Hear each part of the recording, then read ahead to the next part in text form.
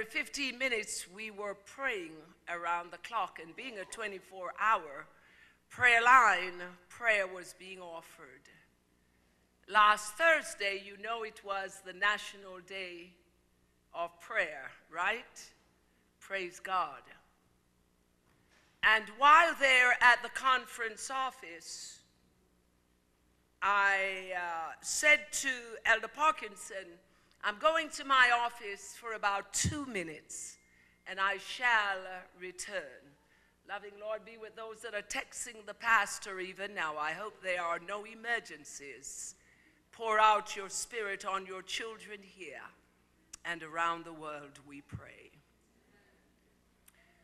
Since 1972, I have had the joy each National Day of Prayer to pray with the presidents of the United States and the governors, the mayors, and other elected officials.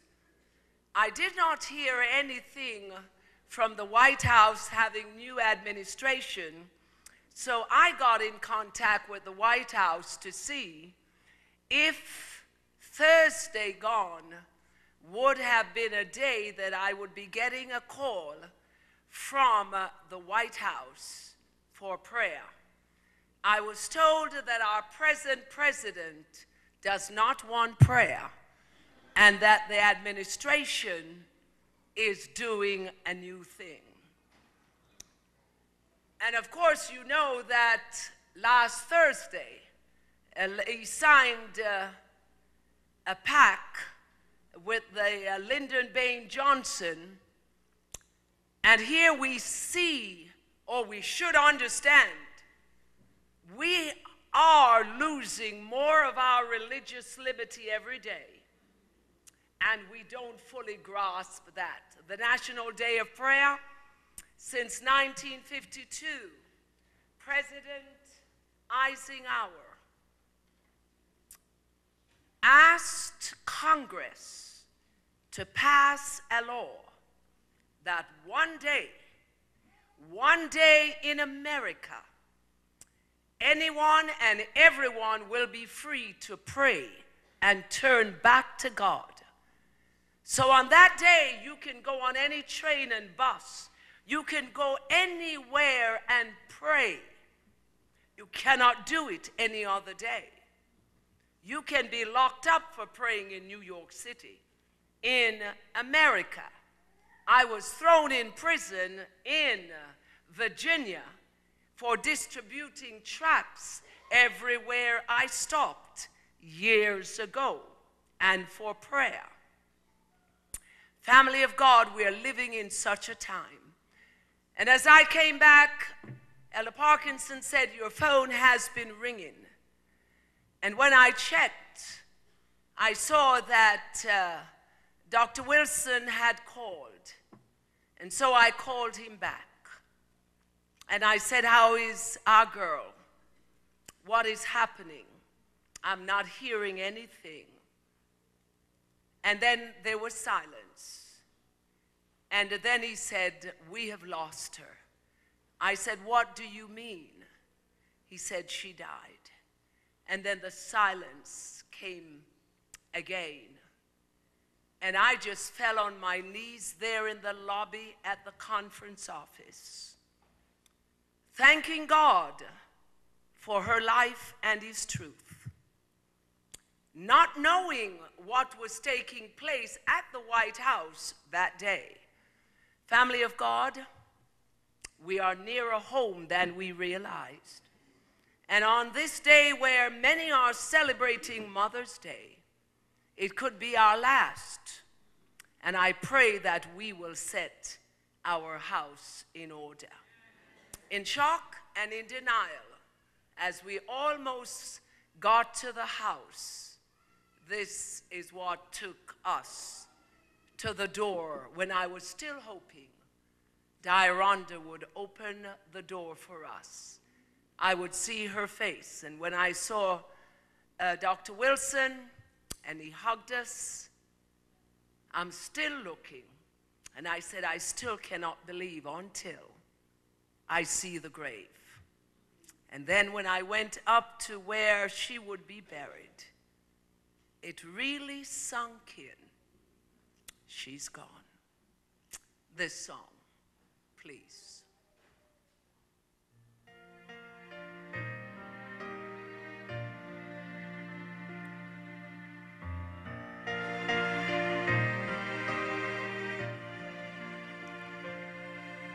Even though the winds aren't still, Pastor, if you want to go sit by and the waves continue tossing me from the storm, I call his name for relief from things. Every one of us in this room today is going through some storms. Now so quietly it comes. And I pray that quietly now as we look to the Lord,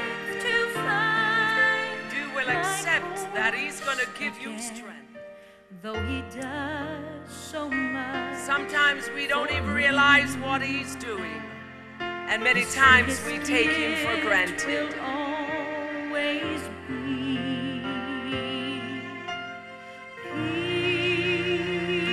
Your storm could be sickness. In the midst, it could be financial difficulties. And if you're here and your wife or husband is here, even if there's a strain in your relationship, hold his hands. Put your arms around her. Touch her. Look in her eyes.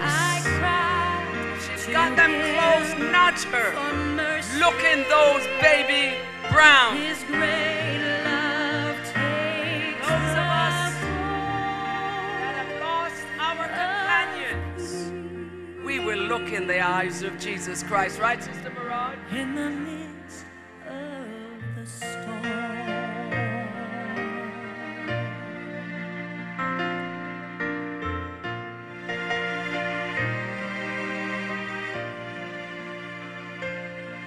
What tomorrows hold, they hold joy and sadness coming day by day, but I will not be afraid. Loving Lord, take your G-rated women today. Some storms will come my way. In this X-rated world that we live in. Be sure I will not be lost at No, we sea. won't. There will never come a time that With prayer, ongoing prayer. Loving Lord, it's not often our First Lady and our pastor here gets a chance to hold hands together in church. And I am so glad today they can cuddle up to each other. You know the storms in their lives. And I pray that you will give them that peace. And that as you embrace them anew today, all the officers of this church, every visitor, as we call on you, as you show your love and mercy, may we listen to that still small voice that gives us that peace. Loving Lord, I pray that I will not be seen, but you will be heard for the little time that we will spend together. Be with Maimon and Zebulun even now, and the people that are gathering there for worship and your worship service around the world. We give you thanks. Amen. Amen. Sabbath is always a glorious time. What time is that? true? Loving Lord, somebody's saying, I hope she's going to be short today. Who just said amen? They all said amen, Lord. So help me and help them, we pray. Amen. You know, I want to thank you for this invitation. I never thought I would make it, but I'm just also leaving my Anihan church that I popped in before they readjusted their service. A beautiful lady that I met through prayer got baptized there, and there's a lot of sickness in the church. And when Elder Mirage called me and asked me about coming here, I have a love for East New York. I have a passion for the lives. You know, when I look back and I think of Sister Mitchell, how many of you folks remember Sister Mitchell? Only a few of you. Loving Lord, so you can tell all these folks are old. But old age gives wisdom. Sister Mitchell lived in this place that I got entrance into any house that I knocked on the door. And many souls have been saved. For each hand that was lifted, give them that zest and that strength to go the extra mile, I pray. Amen. And I am going to be short. And with that smile, Lord, I read yesterday from the book Evangelism. How many of you have read this book? How many of you are reading it right now? If you go on the conference website, you see a daily reading from the book Evangelism. And it says in here that one soul is of more value to God than entire worlds. And I would want to encourage women, G-rated women, to so live that God can use you to introduce at least one soul to Him this year. Would you like to do that, ladies? The Bible tells us that there was a flood in Genesis chapter 6. And because of that flood, can I walk down here, please? Try to get a little closer. Spell my name wrong. P-A-T-R-E-C-I-A. God bless you. Within that flood, God gave warning to His children. And God is warning all of us today. Some of us are taking heed. Some of us are not taking heed. The door of mercy soon will be closed. And when that door is closed, it will be closed forever. Now preached for 120 years, right, baby girl? And God brought things to an end. And when the instinct kicked in, the animals, the unclean animals, 2 by 2 went in. And the clean ones, 7 by 7, right, Pastor? Went in. People watched what's going on. God was speaking. Man was not listening. And when the time had come, the hands of God closed that ark. And when the rain began to fall, when it was time, the door was shut, many started coming, but it was too late. God has a work for women to do. He has a work for men to do. And it is only as we are faithful to Him that that work will be completed. Let's go back to that scripture reading. Loving Lord, as our eyes go back, as G-rated women in this X-rated world, I just pray that we will do your bidding. Amen. Who has the scripture reading? Who read it before? Who read it before? She read it before? Read it again, baby. Loving Lord, she's moving kind of slow. I'm trying to break the record here. Today. Gonna get you out of this church early. Did you say amen under your breath? Hear, O Israel. Hear,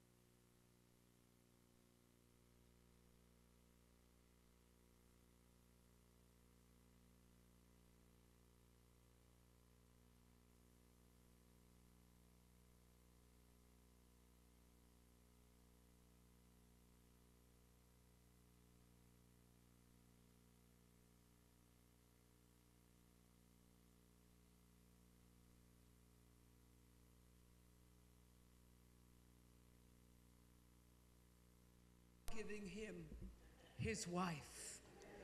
He's a little slow today because he knows I'm going to let you get out of here. Revelation 22:11. God is saying, the day's coming. I'm about to close the door. Since 1844, Jesus has moved to the most holy place. And he's there pleading the case for every youth, every boy and girl. And when that door is closed, your destiny will be sealed. My destiny will be sealed. It's either we are saved or we are lost. I want to challenge my women.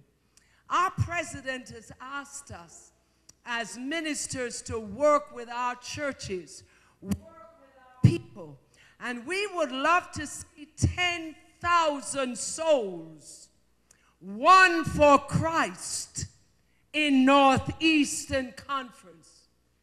Do I think that is possible? Yes, I do. Yes, I do. Carmen, just stand up. I met Carmen while conducting a health class.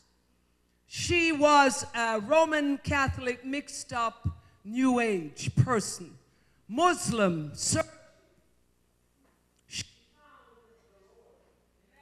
Through health ministries. It's the first time we opened in Northeastern to anyone that was not an Adventist that they could take the class. But before she even ended, she was baptized by the president of the Greater New York Conference. And even now, dear Lord, I ask that you will be with G. Earl Knight, our union president, and his beautiful wife. I pray that as you lead and guide them, and as you have candidates like Carmen, that all of us as your women and your men in this X-rated world will do a yeoman's job for you. I am glad that this daughter of yours is in the faith, although she got lost this morning and made me late coming here. Forgive her, Lord. And bless East New York, as I'm going to let them out soon. Diaronda was laying on the bed. I'm making the appeal. Could you play I Will Follow Thee, My Savior, for me, please? Thou hast shed thy blood for me, and though all men should forsake me, by thy grace I'll follow thee.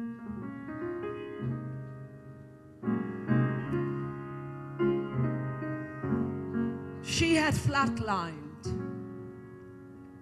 The doctors came in and pronounced Diaronda dead. She's laying down,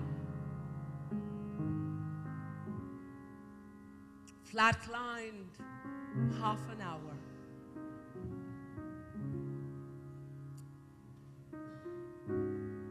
And Maven said that there were two women, G-rated women, Bertha and Margaret.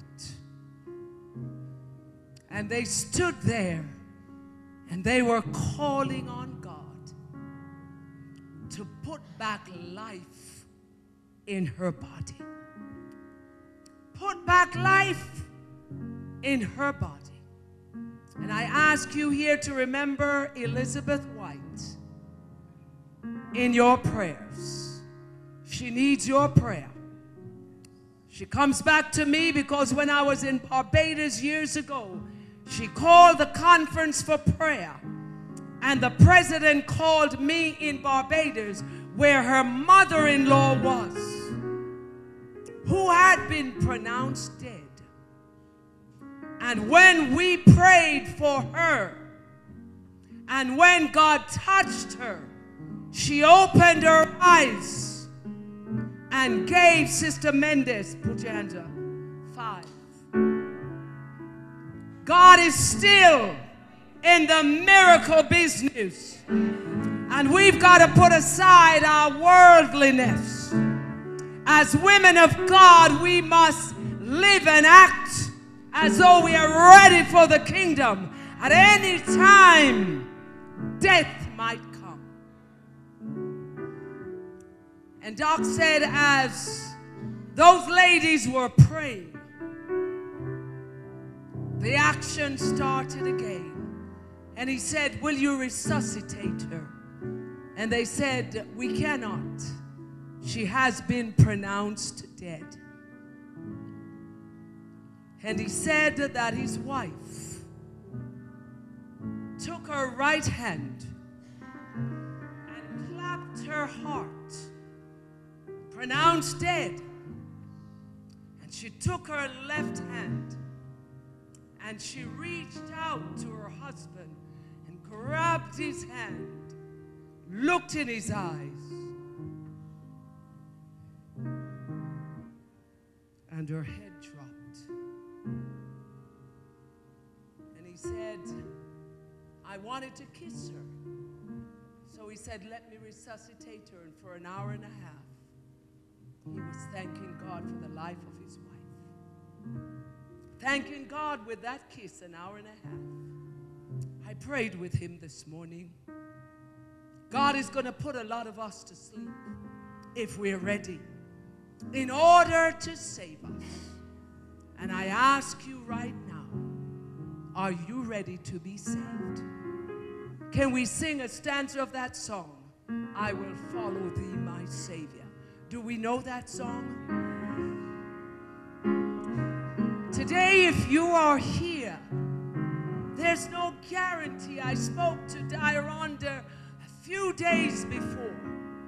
I planned to take Aunt Jessie down to spend some time, but that will not happen. Are you putting God on hold? If you are, let go and let him hold you today. Don't be afraid to die, but make sure you die in him. Mothers, you are here. Don't give up training your children as Jesus trains you. Wives, sometimes it's tough and rough with our husbands. Do I get an amen there? I don't want no single. Saying amen. I don't want no single lady saying amen. I want wives to respond. Amen. This morning at 4 o'clock, I was dropping a widow home. I say a widow, she's actually divorced. Her husband divorced her. I'm here waiting for I will follow thee, my Savior. Married to a man, hoping that the marriage would last a lifetime. But he chose to divorce her.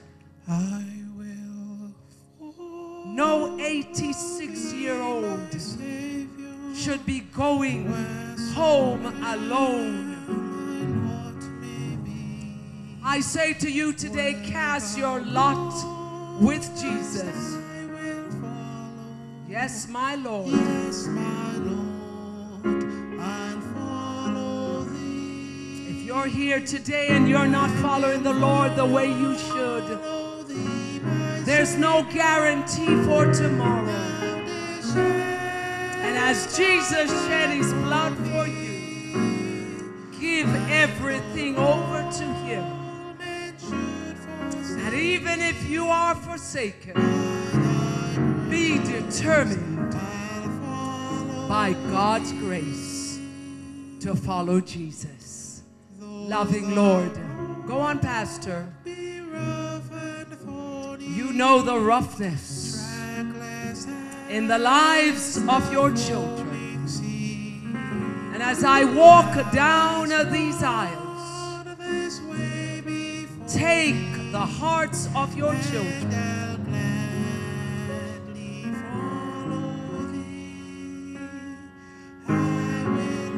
Keep us in love with you. May we be determined as your women, even when it gets rough and tough. Even if we're forsaken by everyone, by your grace. And I'm going to ask you, would you ask the Lord to help you to be a soul winner? Would you ask the Lord? He will make you one. On Wednesday, I had a call from a gentleman whom I met 4 years ago. Someone had died and I'd gone to the funeral, and this gentleman, I ended up visiting a doctor. And I saw this lovely Caucasian gentleman in the doctor's office. And I sat next to him. I'm talking about asking God to make you a soul winner. I saw a lady push a wheelchair with a gentleman in, and I'm saying, Lord, if that's her husband, I hope she's tender and sensitive to him. Because being a caregiver is very demanding, very hard. And many times caregivers die even before the one they're taking care of. Somebody here is worn out today, and the Lord knows. I went over to that lady to ask the very thing, is this your husband? While I'm praying, I hope he's grateful. And I found out that they were married for many, many years. I went back to sit next to that gentleman. And he says, what's your problem? And I said, I really don't have a problem. He said, why are you talking to yourself? I said, I'm talking to God. And I'm talking to him about you too. Do you have a problem? He says, hell do I ever. And he says, I don't like niggers, so I'm not going to share it with you. And I said, Lord, be with your son, whom you love at this time with his problem. You see, some of us are combative, and we want to react to what people say. React to Jesus. The doctor had just given him weeks, 3 weeks at least, to live. He had so many complications. And the doctor had said to him, you must change your diet today. Today. You must be off all flesh, all dairy, no sugar. And he's fussing with the doctor. Nobody is living without these things, and that is still alive. And then he opened this book that spoke about an 8 weeks cholesterol cure. He says, look here on page 11. I'm reading this, and he's talking about a group of people by the name of Seventh-day Adventists. He said, have you ever heard of any Seventh-day Adventists? I said, can I say I am one? Then he looks back here, he's talking about the Adventists, and he's saying to eat like, dress like, live like.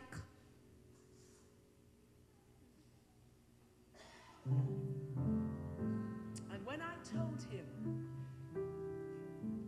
that at my age I had not consumed meat in my life, that was an answer to the statement that the doctor made to him. He went back to the doctor and said he just met a woman that does not eat flesh. He asked me if I could go in with him to see the doctor. He was not excited to see a black woman, a G-rated woman at that. And I said, can I come home with you? He said, come home with me. I said, you see, I'd asked him if he was married. And he said, my wife don't like niggers. I said, we will talk about that at another time. But I ended up going to his house that day. That man, 4 years later, he's still alive. Changed his diet that day. He's not only alive, but he's now a Seventh-day Adventist. Ladies, ask God to lead you to souls. If I had time, we would share. Pastor, can I come back again? So, Lord, the promise will stand. I now turn things back over to the pastor as I sit down.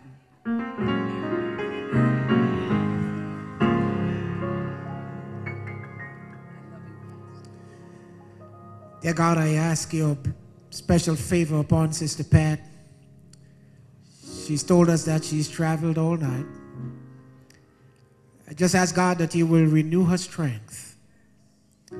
Thank you for bringing her safely to us today to share. I pray, God, that we have all listened attentively, but have imbued the words that she has spoken to us. May it impact our lives positively, we pray now. In Jesus' name, amen. Amen. So, Sister Pat, here at East New York, we have been studying the book Last Day Events at our prayer meeting. We talked about that executive order that the president signed. And so here at East New York, we are trying to prepare ourselves not just to get rich and live happily here and now. We are trying to prepare ourselves for the soon return of Jesus. And I want to say to you as we go today, I want to say to you what I said to you a couple of weeks ago. Keep your eyes open. All of that stuff that's going on around. Don't walk around as though you're blind and you're not intelligent and you don't understand what is happening in our society. When you see these things begin to happen, the book says, look up. How many of you are ready for Jesus to come? You're anxious? Amen. Thank you so much for ministering to us today. I think the closing hymn will be announced and then we'll have the benediction. This afternoon there is an AY program, I am told. There is an AY program. Let me thank Brother Thomas and the men's group. I think they are going to host the mothers and ladies downstairs for Sabbath dinner, and then there's an afternoon program. Next Sabbath, we are going to have the Pathfinders and Adventurers. Adventurers, you are part of next Sabbath's program. You're going to lead. Thank you. God bless you all. In Jesus' name, amen.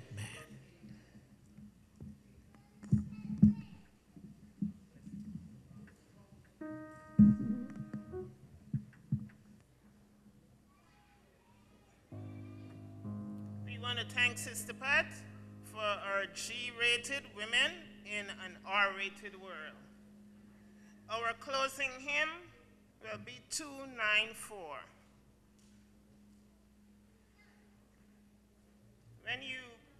When you find that number, you can stand.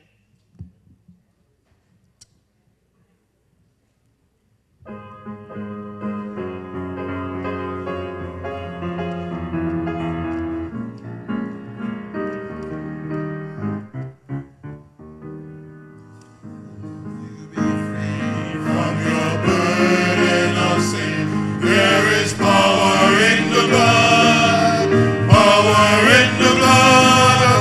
Good you or evil, and victory win. There is wonderful power in the blood. Oh, there is power, power, wonder-working power in the blood of the Lamb.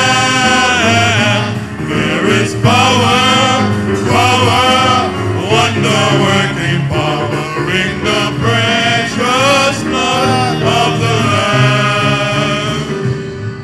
Will you be free from your passion and pride? There is power in the blood, power in the blood. Come for a cleansing to Calvary's side. There is wonderful power in the blood. There is power, power, wonder-working power in the blood of the Lamb.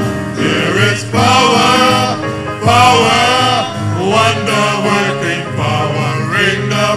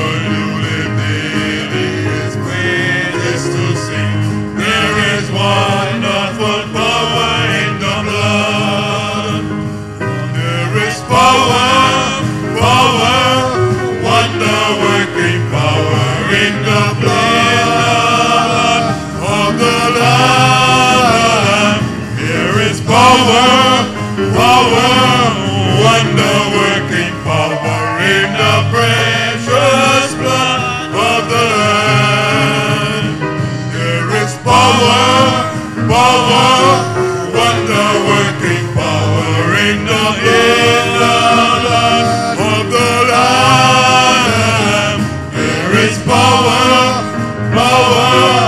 wonder-working power in the precious blood of the